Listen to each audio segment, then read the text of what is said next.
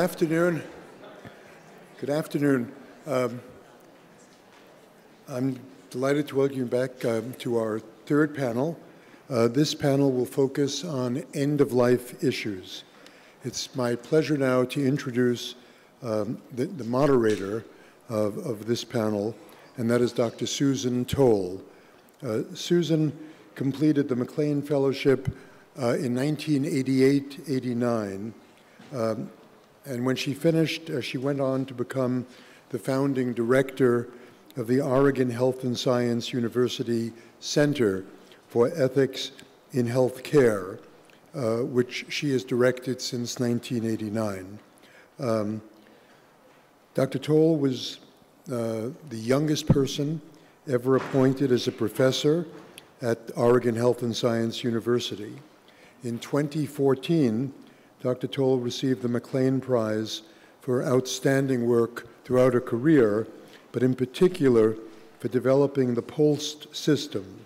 The POLST system, physicians' orders on life-sustaining therapy, and for improving end-of-life care throughout the United States.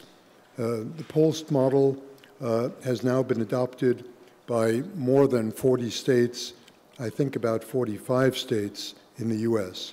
Today, Dr. Toll will moderate the presentations on end-of-life issues and will herself give a talk entitled POLST in Changing Times, New Developments and Challenges for Us All. Please join me in giving a warm welcome to Susan Toll.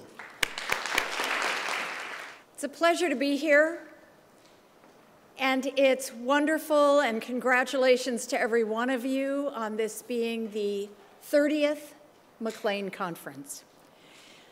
Our first panelist is someone who was one of Mark's very earliest fellows in the 1980s, and who every year helps all of us think about how we bring the humanities and the work that we do to truly connecting with our patients.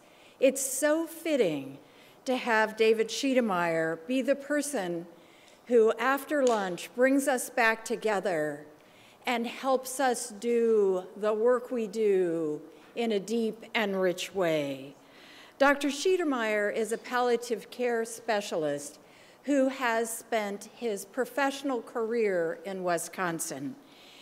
He went to medical school there, he did his residency there, and he has written 3 books, with them, one was with John LaPuma about ethical consultation, a practical guide.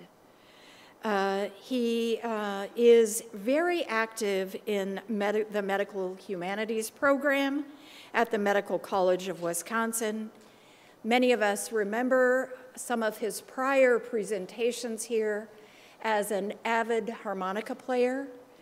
And he is giving us a talk today with music that brings us a connection under the title, Tomorrow is a Long Time. Please join me in welcoming David Schiedermeyer.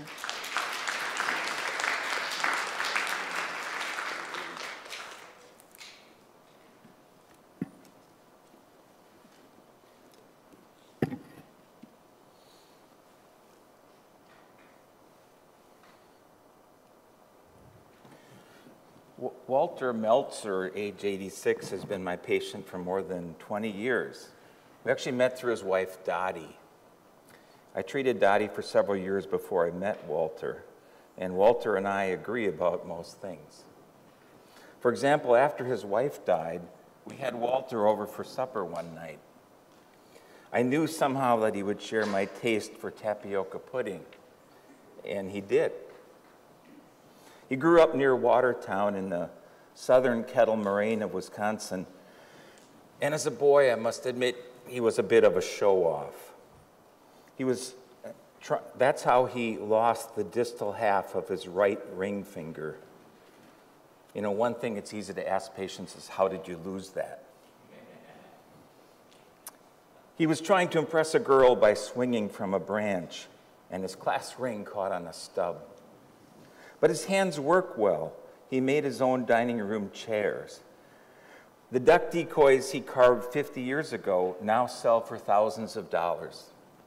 An instinctive and talented artist, he worked designing dioramas for the museum. He crafted each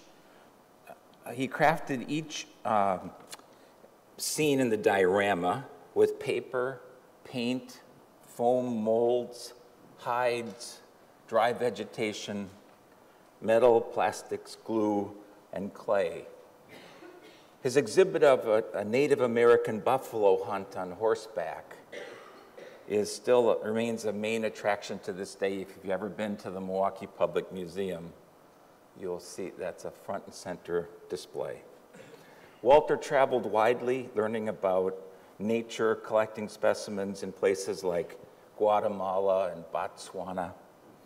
But his first love was walking in the fields right around Wisconsin, watching birds, collecting arrowheads. And one time, after I made a house call, thank you. Oh.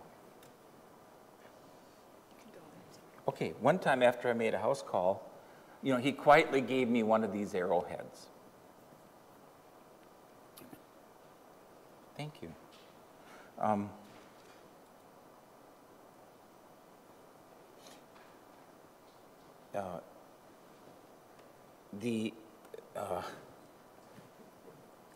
This arrowhead actually was from the red ochre culture, and that is about a 3,000-year-old arrowhead. It's orange-flecked, lanceolate-shaped, stemmed. It's a point of great beauty, and it's just like something Walter himself would make.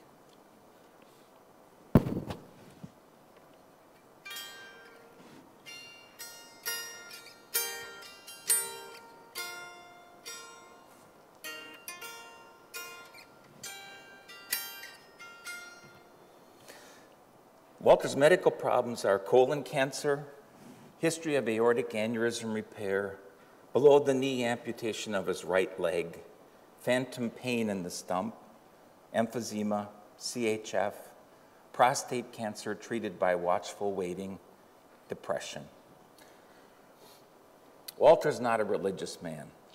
On the other hand, God was his wife's favorite topic of discussion whenever I saw her in the clinic. After Walter became my patient, Dottie often asked me to speak with him about God. She considered it part of his medical treatment. She thought the cause of his depression was actually his lack of faith, his lack of hope, his lack of love, his lack of joy, all from being without God. But I'd been silent about this with him. However, on the night before his colon cancer surgery, in honor of her, I gather up my courage. "Where are you with God, Walter?" I ask. "Not that it's any of my business. But if your wife were alive, I know she'd want me to ask you. She always did." "Well, doctor, she would, I know it. But all the things in the Bible, I just can't believe them. I really can't. I think we're no better than earthworms. We're just in control right now. When we die, we go back to nature. And I'm so sorry when I see what we're doing to the earth. I feel for the earth, I really do." "I can understand that, Walter," I say. What I meant was not that I agreed with him, but that I could understand why a man who knows the difference between a moth and a butterfly, an antler and a horn, a hawk and a falcon, this kind of person would be happy just being part of the earth. He has such a high regard for it, after all. But Walter is also an anxious man, very afraid of dying, desperately afraid that the tumor will prove unresectable. "Doctor, I know it has to happen. I just don't want to suffer with cancer. I've some friends die with it. They just waste away. It's awful," he says. I take this as my cue to examine him. He has a face like a Cooper's hawk, piercing eyes, a sharp nose, a big gray mustache, a slightly twisted smile.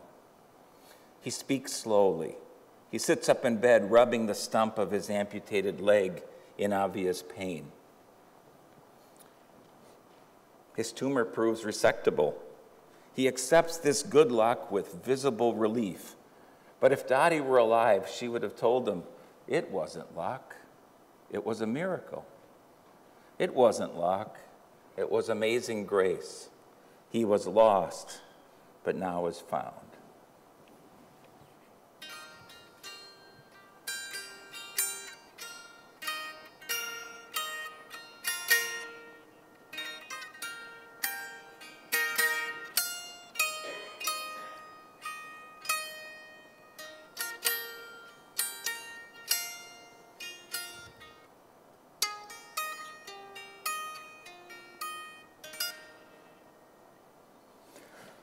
Well, several months later, Walter is found by his daughter Helena sitting in his chair holding a loaded revolver.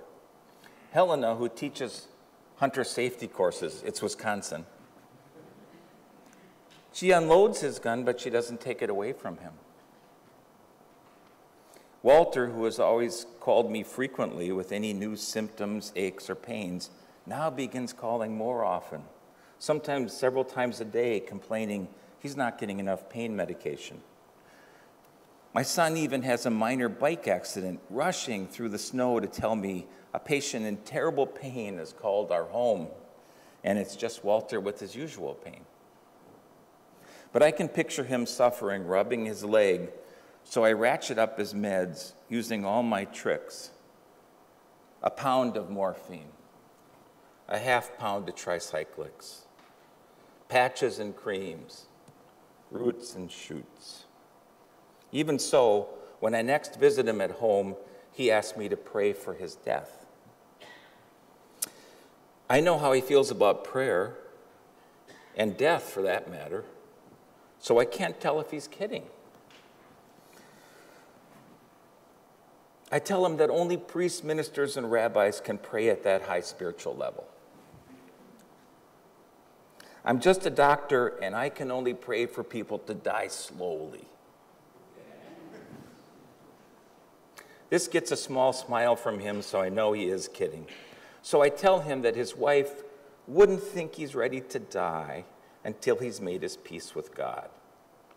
He grunts and says, don't wait for that.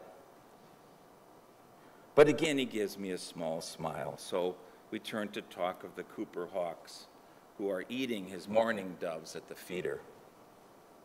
On exam, he's not in pain for a change. The meds are working. As I'm leaving, walking out in the cold, I look back as I close the door. He is alone in a halo of light, sitting in his reading chair, rubbing his leg from force of habit.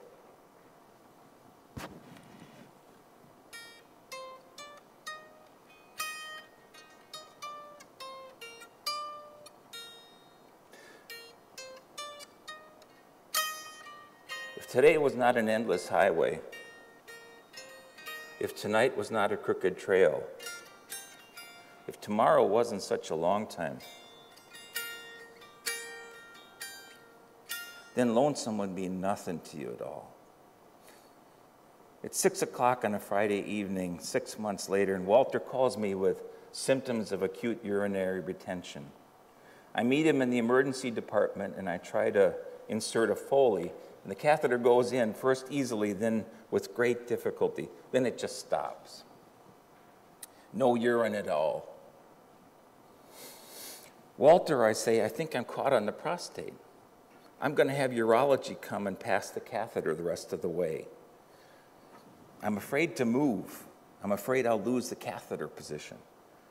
Sometimes after a traumatic attempt at a Foley insertion, the urethra becomes so swollen, it's virtually impossible to insert the catheter at all. At least that's what I seem to remember. I become determined not to move for Walter's sake. I have the nurse put a sheet over my hands, page urology. Walter's penis is as soft, tiny, and flexible as a half-eaten piece of string cheese. The Foley feels like a little rubber hose inside the string cheese. I really do wonder what we will talk about.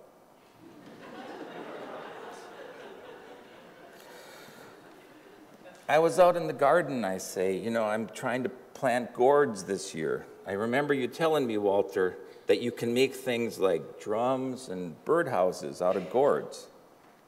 Walter nods. You can. The different types of mold and fungi make them turn beautiful colors, red and black spots. But you got to dry them out well. You got to kill the mold. And you got to seal them with shellac. This led to a long discussion of shellac and other wood finishes. Pretty soon, 30 minutes later, the urologist arrives. I expect him to use an ultrasound or a small scope and skillfully advance the catheter around the bulge caused by this huge prostate. But instead, he pulls it back just an inch. A golden stream of urine twists down into the bag. Walter's bladder pain begins to resolve as the bag fills. The Foley was stuck in a bladder diverticulum. Now I recall that Walter's CT scan for his colon cancer showed an unusually large bladder diverticulum as an incidental finding. So the Foley was stuck in a blind alley inside the bladder all the time. I could have pulled it back an inch myself. For his part, Walter's just relieved. He doesn't care that it took a half hour. The urine is still streaming down in the bag. You know, there's beauty in that silver streaming river. There's beauty in that sunrise in the sky. But none of these and nothing else can match the beauty.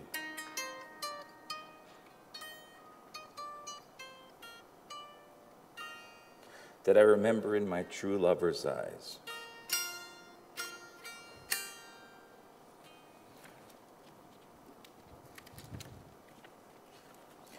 Walter lived a few more years. He didn't shoot himself or overdose. He just ended up dying of COPD from all that smoking when he was making those dioramas. Ended up dying in the hospital up on the 5th floor with just me there that morning. Ended up resting in bed, not with Dottie next to him, but with me in my white coat in the chair next to him, holding his hand. Ended up with me ordering enough morphine so that even an anxious, narcotic-habituated hypochondriac could not hear his heart a softly pounding, could not know that he was returning to the ground that he both feared and loved. For in the end, the doctor and the lover have this in common. Only they can help us rest in our beds at the time of our greatest distress.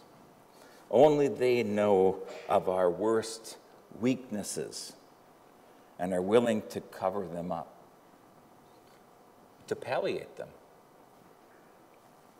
Just like a lover, a doctor's ministrations and a doctor's medications can make tomorrow not such a long time, can smooth that crooked trail over the years, can make lonesome mean nothing to you at all.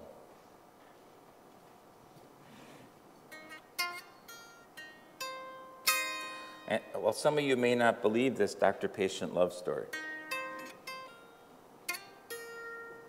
Others of you might not even approve of a doctor getting this close to a patient. Don't get me wrong, a lot of my patients have forgotten me, and I sure have forgotten them.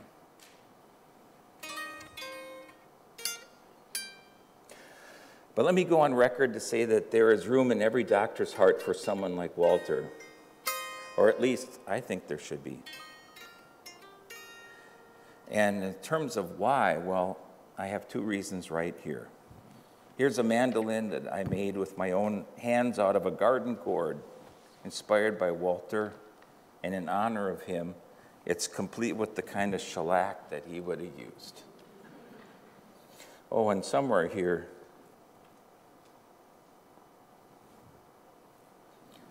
here's my arrowhead.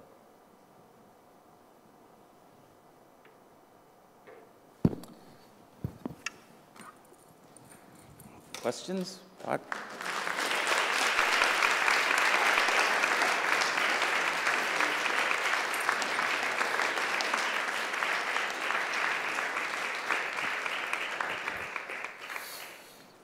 Questions?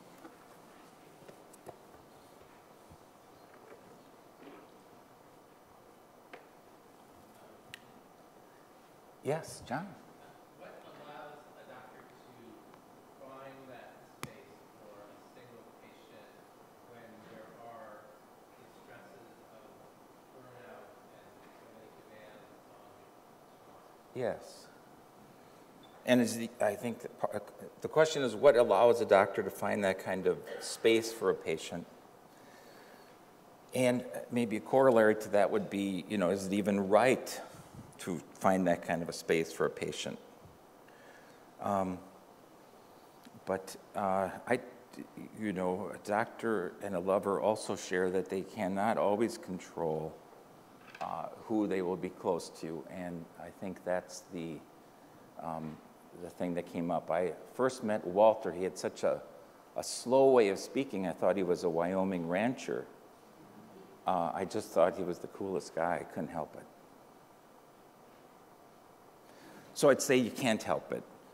We're not talking about, wrong boundaries here. I think we're talking about friendship.